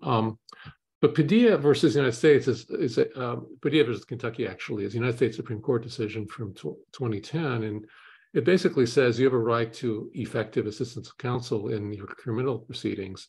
And it's possible that you can go back and undo your criminal conviction if you were not given the requisite accuracy of advice in your criminal court. And so it raises the possibility that the crime that you committed can be basically erased for immigration purposes based on the inadequacy of your criminal representation. Okay. Substantively, I want to go through deportability, which is, I mentioned, well, here's a scenario, all right? This is the last scenario I've got. Franz was admitted to the United States in 2013. By the way, it doesn't say here how he's admitted, but let's just assume he was admitted as a permanent resident of the United States. I should correct that before I distribute these slides. He committed theft in 2018, is convicted later the same year, right? So he's been a permanent resident for about 5 years, and then he was convicted of theft that he committed earlier the same year in 2018. He was sentenced to 6 months and 2 years in prison with all but 6 months of the sentence suspended. Okay.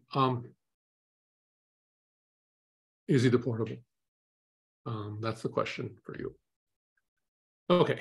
How do you deal with it? So this obviously forces you to look at why people can become deportable, and the statute says that. Okay, admitted non-citizens may become deportable. So that could be non-immigrants or who overstay or otherwise violate statutes. There could be permanent residents who become deportable, for example, by committing a crime.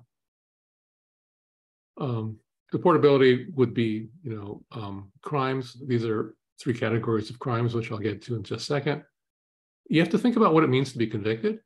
How does deferred adjudication, deferred sentencing work? And another issue is what does it mean to be sentenced? Because Franz was given a 2-year sentence, but apparently only served 6 months. So how does that work? Okay. You could get waivers of deportability under some circumstances.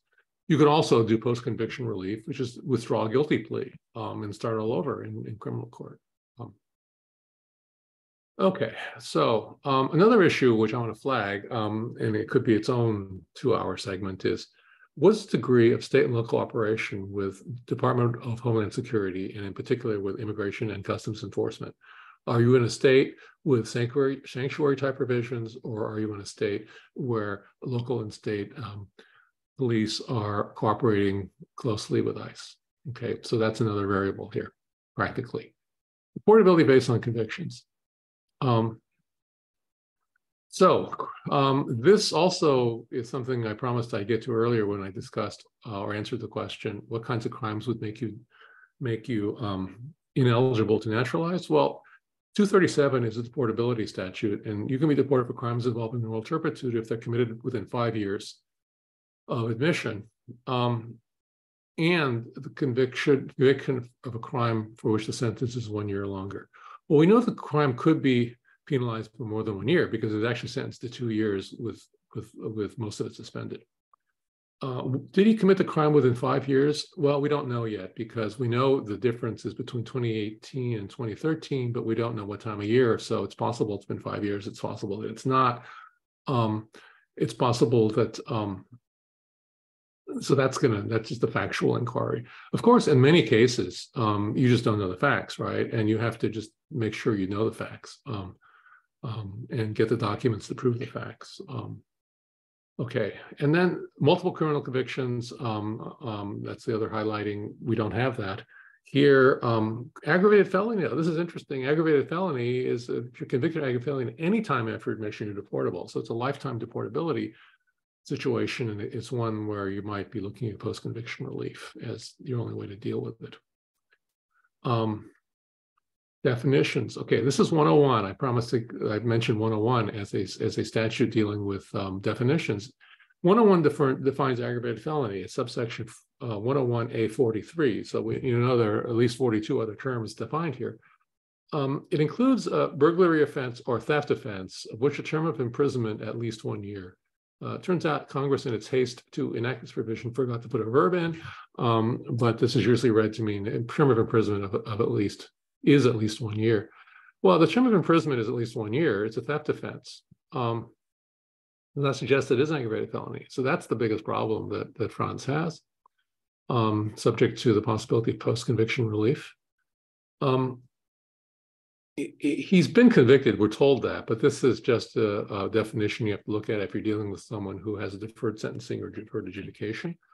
It depends really on what he admits to and what the judge finds. But the one that's relevant to this Franz problem is this says that suspensions are not, that if you had, in this case, 2 years of sentence and served only 6 months, that 18 months still counts against you. That's what this last highlighted thing says.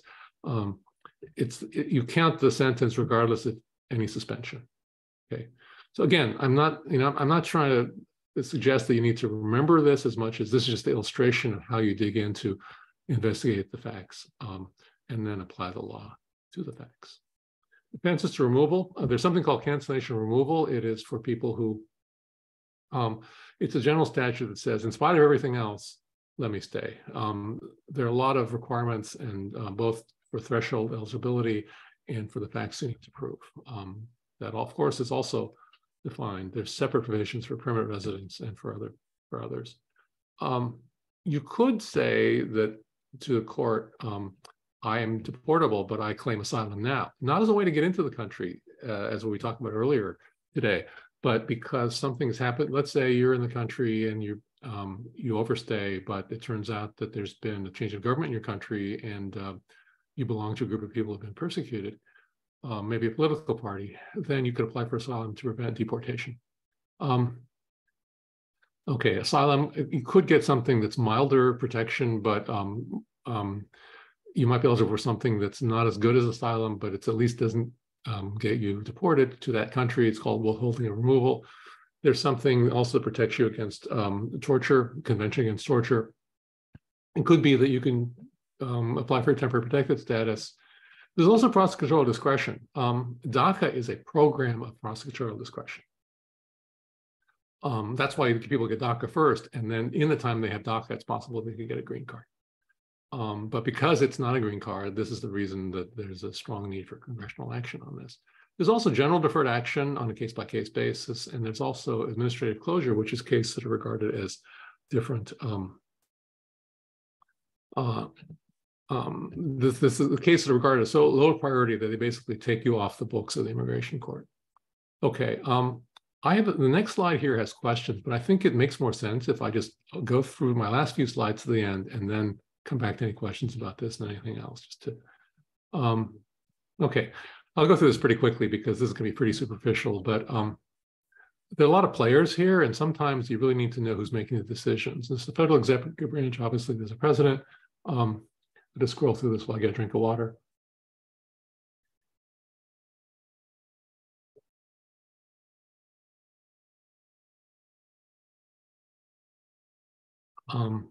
Okay, Homeland Security has a number of different units. USCIS adjudicates petitions and applications, including for waivers inside the United States. These are all general rules, by the way. There are a lot of things that get adjudicated by other groups, but that's generally true. ICE is the people who do the enforcing. They arrest people, are in charge of detention with private contractors. Customs Border Protection is people at the ports of entry, airports, border crossings, and the Border Patrol. The Executive Office for Immigration Review is the immigration court system, which has the immigration courts individually, but also an administrative agency called the Board of Immigration Appeals that takes appeals from the individual judges. The Attorney General sits on top of that entire structure. The Department of State handles things at embassies and consulates overseas. They're usually in charge of issuing visas and to some extent some waiver situations. The Department of Labor is involved in certifying that people coming to the country will not take the jobs away from or reduce the wages and working conditions of U.S. workers. Federal courts, a lot of these situations arise in federal court. There's been a lot of action in the district courts lately because well, this part isn't new, but release from detention is often sought in a district court on habeas. But district court is also where people go to challenge what the executive branch is doing. So right now, what you're having is a lot of, especially the state of Texas is filing lawsuits in federal district courts to try to block what the Biden administration is doing. And the practice has emerged of going to court where there's only one judge. So you know which judge you're going to get. That judge is someone who you think is going to be sympathetic to your case. For the state of Texas, often it's a Trump-appointed judge. And then that judge issues a nationwide injunction to block the Biden policy. When Trump was president, something similar happened, but not to the degree, and that has been happening lately. But this is a big issue: is allowing federal district courts to issue in one district to issue injunction to block a nationwide policy. Courts of appeals get involved.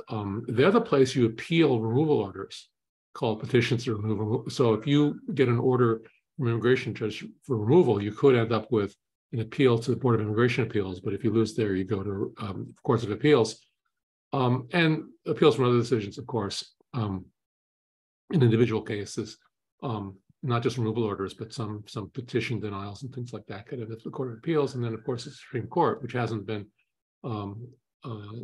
very, in its current configuration, very sympathetic to immigration law and immigrants' rights issues on the immigrant side.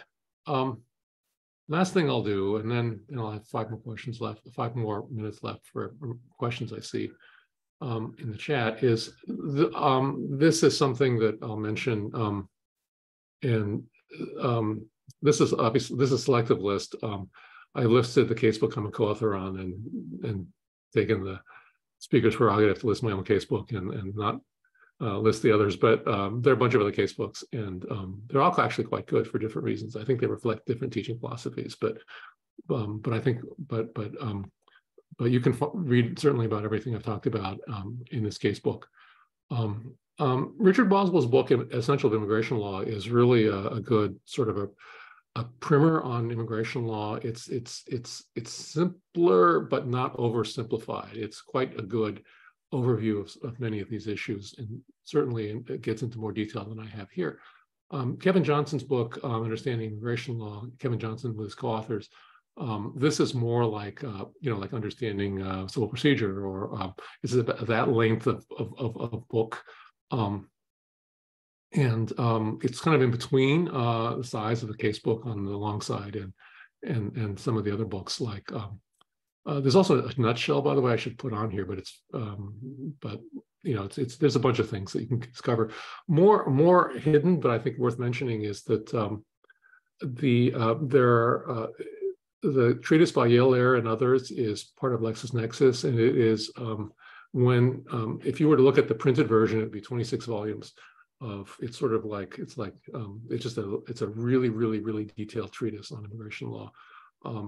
If you want a weekly newsletter on everything happening in immigration law, you look at Interpreter Releases, which is part of Westlaw. And for something that's it's more it's not as often, and it's a little bit more looking at slightly bigger picture, Bender's Immigration Bulletin, which is part of LexisNexis. The Migration Policy Institute is a great source of reports and statistics on migration.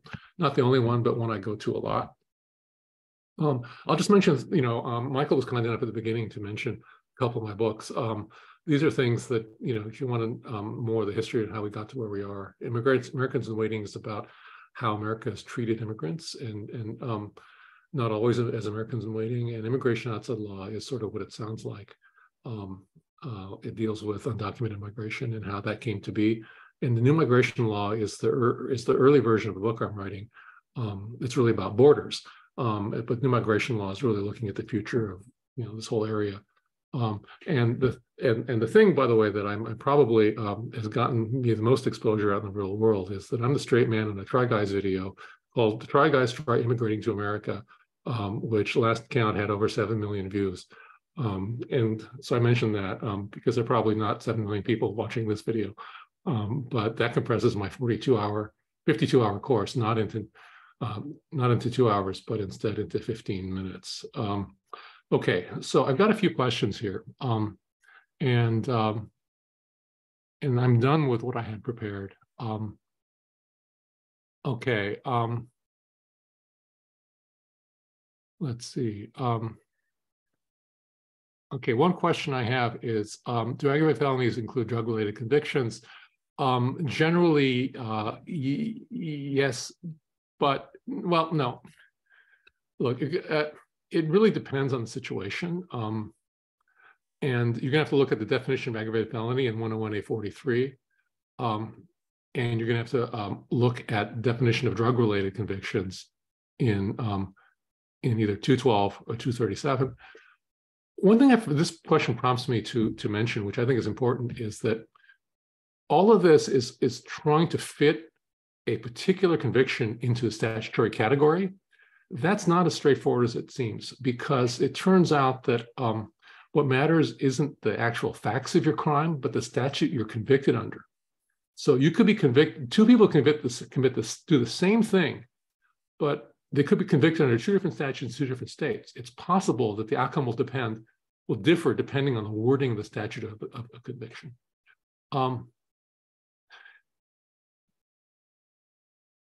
Let's see here.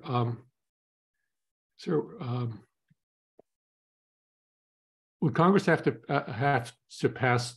What would Congress have to pass to move immigration courts outside of DOJ and EOR, and they would have to actually pass a statute that said that. They'd actually have to say we're reconstituting immigration courts in a way that pulls it out of what some people believe is a conflict of interest to be in the same agency, not in the same agency technically, but in the same federal government is trying to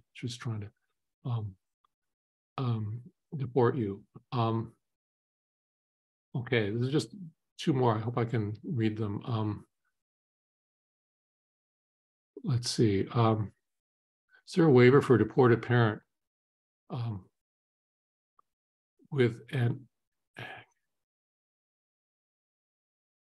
you know, I've got two other questions here that I think are very fact specific, and so I'm not sure I want to answer them here. I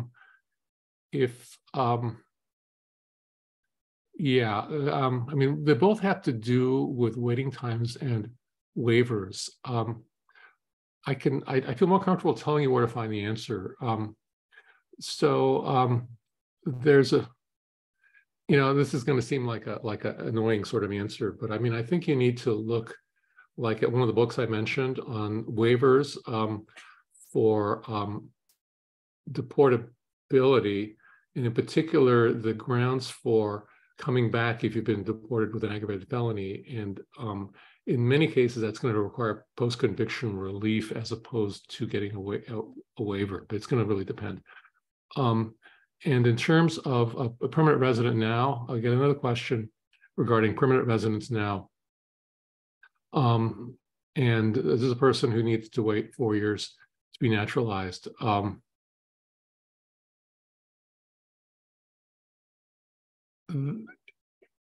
So this is a question of someone who's admitted permanent resident and is waiting to naturalize. What will happen after the person naturalizes?